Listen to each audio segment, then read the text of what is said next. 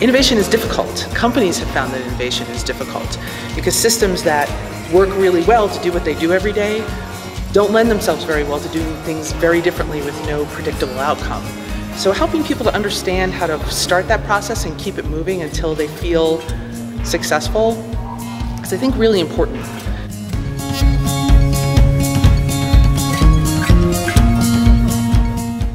We're in there hashing out ideas, and sometimes you have to redirect your thoughts.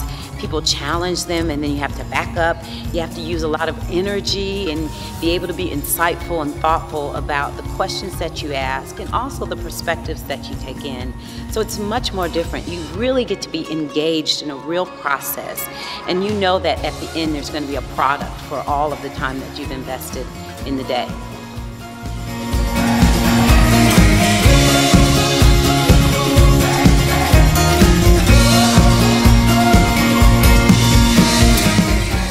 Everyone has the best interest at heart.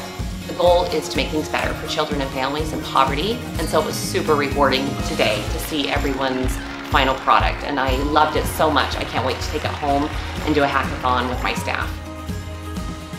So I'm very excited about this new way of coming together. I think it's a good way to infuse new ideas, and it's really creating a synergy that I think going forward will really help to get more excited about early childhood education and the work.